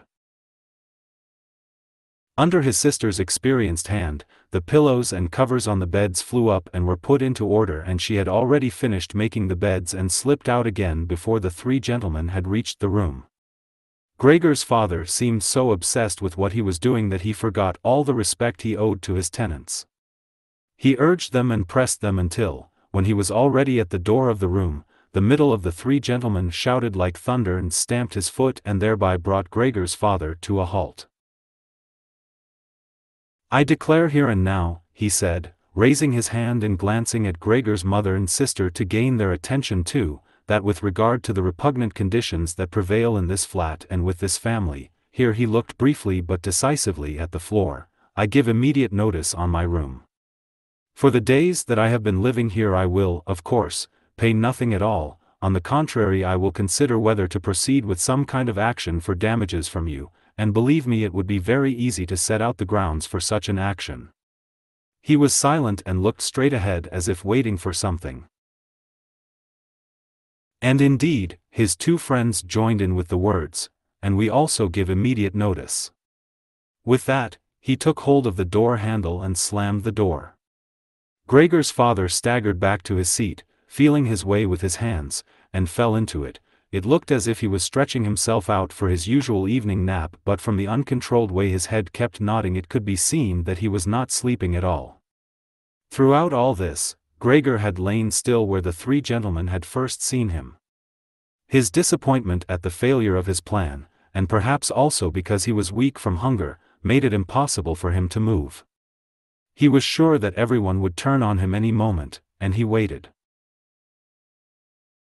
He was not even startled out of this state when the violin on his mother's lap fell from her trembling fingers and landed loudly on the floor. "Father, mother," said his sister, hitting the table with her hand as introduction, "we can't carry on like this. Maybe you can't see it, but I can. I don't want to call this monster my brother, all I can say is, we have to try and get rid of it. We've done all that's humanly possible to look after it and be patient. I don't think anyone could accuse us of doing anything wrong." "She's absolutely right," said Gregor's father to himself. His mother, who still had not had time to catch her breath, began to cough dully, her hand held out in front of her and a deranged expression in her eyes. Gregor's sister rushed to his mother and put her hand on her forehead. Her words seemed to give Gregor's father some more definite ideas. He sat upright, played with his uniform cap between the plates left by the three gentlemen after their meal, and occasionally looked down at Gregor as he lay there immobile. "We have to try and get rid of it," said Gregor's sister, now speaking only to her father, as her mother was too occupied with coughing to listen. "It'll be the death of both of you, I can see it coming. We can't all work as hard as we have to and then come home to be tortured like this. We can't endure it. I can't endure it any more." And she broke out so heavily in tears that they flowed down the face of her mother, and she wiped them away with mechanical hand movements. "My child," said her father with sympathy and obvious understanding, "what are we to do?" His sister just shrugged her shoulders as a sign of the helplessness and tears that had taken hold of her, displacing her earlier certainty.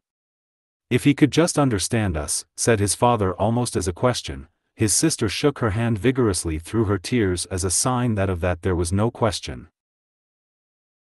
"If he could just understand us," repeated Gregor's father, closing his eyes in acceptance of his sister's certainty that that was quite impossible, then perhaps we could come to some kind of arrangement with him.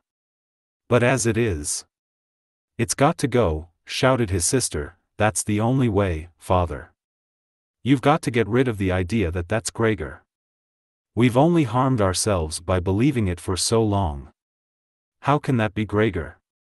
If it were Gregor, he would have seen long ago that it's not possible for human beings to live with an animal like that, and he would have gone of his own free will.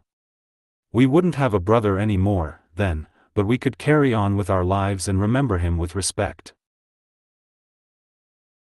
As it is, this animal is persecuting us, it's driven out our tenants, it obviously wants to take over the whole flat and force us to sleep on the streets. Father, look, just look," she suddenly screamed, "he's starting again." In her alarm, which was totally beyond Gregor's comprehension, his sister even abandoned his mother as she pushed herself vigorously out of her chair as if more willing to sacrifice her own mother than stay anywhere near Gregor.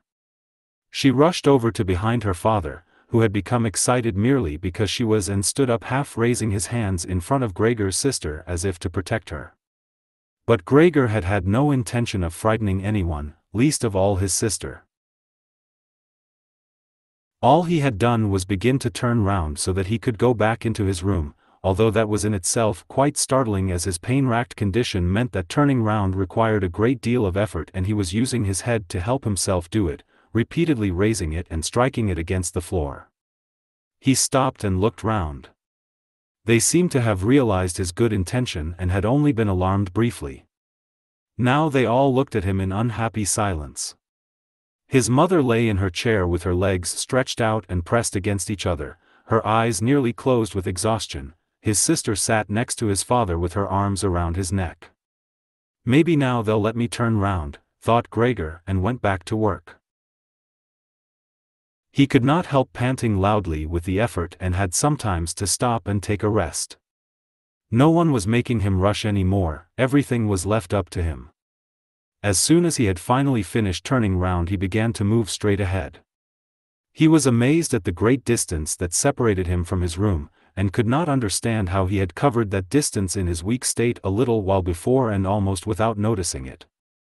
He concentrated on crawling as fast as he could and hardly noticed that there was not a word, not any cry, from his family to distract him. He did not turn his head until he had reached the doorway. He did not turn it all the way round as he felt his neck becoming stiff, but it was none the less enough to see that nothing behind him had changed, only his sister had stood up. With his last glance he saw that his mother had now fallen completely asleep. He was hardly inside his room before the door was hurriedly shut, bolted and locked. The sudden noise behind Gregor so startled him that his little legs collapsed under him. It was his sister who had been in so much of a rush. She had been standing there waiting and sprung forward lightly. Gregor had not heard her coming at all, and as she turned the key in the lock she said loudly to her parents, "At last." "What now, then?" Gregor asked himself as he looked round in the darkness. He soon made the discovery that he could no longer move at all. This was no surprise to him. It seemed rather that being able to actually move around on those spindly little legs until then was unnatural. He also felt relatively comfortable. It is true that his entire body was aching, but the pain seemed to be slowly getting weaker and would finally disappear altogether. He could already hardly feel the decayed apple in his back or the inflamed area around it, which was entirely covered in white dust. He thought back of his family with emotion and love. If it was possible, he felt that he must go away even more strongly than his sister. He remained in this state of empty and peaceful rumination until he heard the clock tower strike 3 in the morning. He watched as it slowly began to get light everywhere outside the window too. Then, without his willing it, his head sank down completely, and his last breath flowed weakly from his nostrils. When the cleaner came in early in the morning, they'd often asked her not to keep slamming the doors, but with her strength and in her hurry she still did, so that everyone in the flat knew when she'd arrived, and from then on it was impossible to sleep in peace. She made her usual brief look in on Gregor and at first found nothing special. She thought he was laying there so still on purpose, playing the martyr. She attributed all possible understanding to him. She happened to be holding the long broom in her hand, so she tried to tickle Gregor with it from the doorway. When she had no success with that she tried to make a nuisance of herself and poked at him a little, and only when she found she could shove him across the floor with no resistance at all did she start to pay attention. She soon realized what had really happened, opened her eyes wide, whistled to herself, but did not waste time to yank open the bedroom doors and shout loudly into the darkness of the bedrooms, "Come and Ave a look at this, it's dead, just lying there, stone dead. Mr. and Mrs. Samsa sat upright there in their marriage bed and had to make an effort to get over the shock caused by the cleaner before they could grasp what she was saying. But then, each from his own side, they hurried out of bed. Mr. Samsa threw the blanket over his shoulders, Mrs. Samsa just came out in her nightdress, and that is how they went into Gregor's room. On the way they opened the door to the living room where Greta had been sleeping since the 3 gentlemen had moved in. She was fully dressed as if she had never been asleep, and the paleness of her face seemed to confirm this. "Dead?" asked Mrs. Samsa, looking at the charwoman inquiringly, even though she could have checked for herself and could have known it even without checking. "That's what I said," replied the cleaner, and to prove it she gave Gregor's body another shove with the broom, sending it sideways across the floor. Mrs. Samsa made a movement as if she wanted to hold back the broom, but did not complete it. "Now then," said Mr. Samsa, "let's give thanks to God for that." He crossed himself, and the 3 women followed his example. Greta, who had not taken her eyes from the corpse, said, "Just look how thin he was. He didn't eat anything for so long. The food came out again just the same as when it went in." Gregor's body was indeed completely dried up and flat. They had not seen it until then, but now he was not lifted up on his little legs, nor did he do anything to make them look away. "Greta, come with us in here for a little while," said Mrs. Samsa with a pained smile, and Greta followed her parents into the bedroom but not without looking back at the body. The cleaner shut the door and opened the window wide. Although it was still early in the morning, the fresh air had something of warmth mixed in with it. It was already the end of March, after all. The 3 gentlemen stepped out of their room and looked round in amazement for their breakfasts. They had been forgotten about. "Where is our breakfast?" the middle gentleman asked the cleaner irritably. She just put her finger on her lips and made a quick and silent sign to the men that they might like to come into Gregor's room. They did so, and stood around Gregor's corpse with their hands in the pockets of their well-worn coats. It was now quite light in the room. Then the door of the bedroom opened and Mr. Samsa appeared in his uniform with his wife on one arm and his daughter on the other. All of them had been crying a little. Greta now and then pressed her face against her father's arm. "Leave my home now," said Mr. Samsa, indicating the door and without letting the women from him. "What do you mean?" asked the middle of the three gentlemen, somewhat disconcerted, and he smiled sweetly. The other two held their hands behind their backs and continually rubbed them together in gleeful anticipation of a loud quarrel which could only end in their favor. "I mean just what I said," answered Mr. Samsa, and, with his two companions, went in a straight line towards the man. At first, he stood there still, looking at the ground as if the contents of his head were rearranging themselves into new positions. "All right, we'll go then," he said, and looked up at Mr. Samsa as if he had been suddenly overcome with humility and wanted permission again from Mr. Samsa for his decision. Mr. Samsa merely opened his eyes wide and briefly nodded to him several times.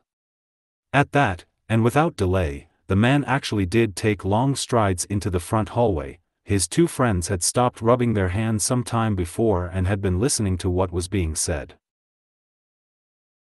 Now they jumped off after their friend as if taken with a sudden fear that Mr. Samsa might go into the hallway in front of them and break the connection with their leader. Once there, all three took their hats from the stand, took their sticks from the holder, bowed without a word and left the premises. Mr. Samsa and the two women followed them out onto the landing, but they had had no reason to mistrust the men's intentions, and as they leaned over the landing they saw how the three gentlemen made slow but steady progress down the many steps. As they turned the corner on each floor they disappeared and would reappear a few moments later. The further down they went, the more that the Samsa family lost interest in them, when a butcher's boy, proud of posture with his tray on his head, passed them on his way up and came nearer than they were. Mr. Samsa and the women came away from the landing and went, as if relieved, back into the flat. They decided the best way to make use of that day was for relaxation and to go for a walk. Not only had they earned a break from work but they were in serious need of it. So they sat at the table and wrote 3 letters of excusal, Mr. Samsa to his employers, Mrs. Samsa to her contractor and Greta to her principal. The cleaner came in while they were writing to tell them she was going. She'd finished her work for that morning. The 3 of them at first just nodded without looking up from what they were writing, and it was only when the cleaner still did not seem to want to leave that they looked up in irritation. "Well?" asked Mr. Samsa. The charwoman stood in the doorway with a smile on her face as if she had some tremendous good news to report, but would only do it if she was clearly asked to. The almost vertical little ostrich feather on her hat, which had been a source of irritation to Mr. Samsa all the time she had been working for them, swayed gently in all directions. "What is it you want then?" asked Mrs. Samsa, whom the cleaner had the most respect for. "Yes," she answered, and broke into a friendly laugh that made her unable to speak straight away. "Well then, that thing in there, you needn't worry about how you're going to get rid of it. That's all been sorted out." Mrs. Samsa and Greta bent down over their letters as if intent on continuing with what they were writing. Mr. Samsa saw that the cleaner wanted to start describing everything in detail but, with outstretched hand, he made it quite clear that she was not to. So, as she was prevented from telling them all about it, she suddenly remembered what a hurry she was in and, clearly peeved, called out, "Cheerio then, everyone," turned round sharply and left, slamming the door terribly as she went. "Tonight she gets sacked," said Mr. Samsa, but he received no reply from either his wife or his daughter as the charwoman seemed to have destroyed the peace they had only just gained. They got up and went over to the window where they remained with their arms around each other. Mr. Samsa twisted round in his chair to look at them and sat there watching for a while. Then he called out, "Come here, then. Let's forget about all that old stuff, shall we? Come and give me a bit of attention." The 2 women immediately did as he said, hurrying over to him where they kissed him and hugged him, and then they quickly finished their letters. After that, the 3 of them left the flat together, which was something they had not done for months, and took the tram out to the open country outside the town. They had the tram, filled with warm sunshine, all to themselves. Leant back comfortably on their seats, they discussed their prospects and found that on closer examination they were not at all bad. Until then they had never asked each other about their work, but all three had jobs which were very good and held particularly good promise for the future. The greatest improvement for the time being, of course, would be achieved quite easily by moving house. What they needed now was a flat that was smaller and cheaper than the current one which had been chosen by Gregor, one that was in a better location and, most of all, more practical. All the time, Greta was becoming livelier. With all the worry they had been having of late, her cheeks had become pale, but, while they were talking, Mr. and Mrs. Samsa were struck, almost simultaneously, with the thought of how their daughter was blossoming into a well-built and beautiful young lady. They became quieter. Just from each other's glance and almost without knowing it, they agreed that it would soon be time to find a good man for her. And, as if in confirmation of their new dreams and good intentions, as soon as they reached their destination, Greta was the first to get up and stretch out her young body.